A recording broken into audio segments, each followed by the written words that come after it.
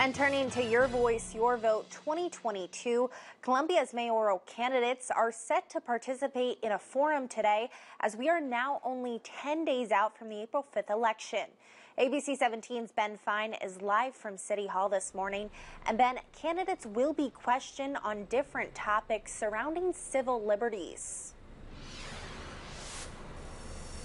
Megan, that forum set to take place at 1:30 this afternoon, virtually on Zoom, is open and free for anyone to come attend. Now, candidates today will be asked a wide variety of questions at the forum hosted by the Mid-Missouri Civil Liberties Association.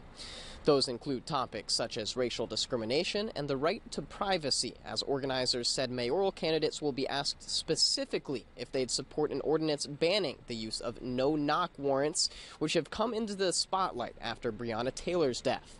Candidates will also be asked multiple questions regarding marijuana in Columbia.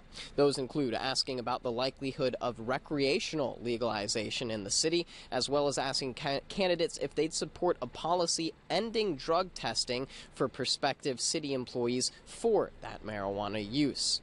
And Megan, the Civil Liberties Association says they also would like to see some of those medical marijuana dispensaries here in downtown Columbia. Megan?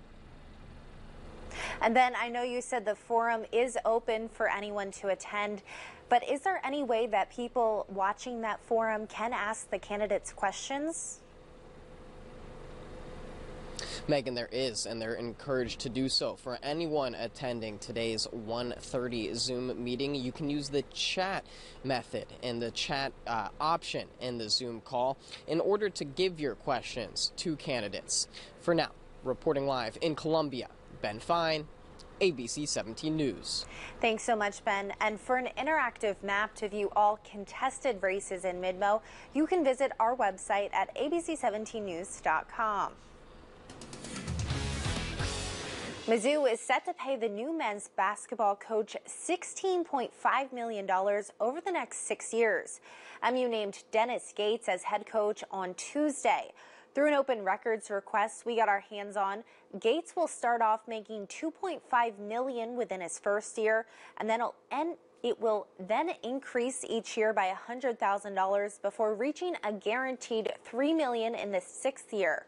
Gates will also get perks like a country club membership, 2 courtesy cars, or a monthly vehicle stipend of $1,200 and free tickets to every home football or basketball game. After jurors failed to come up with a verdict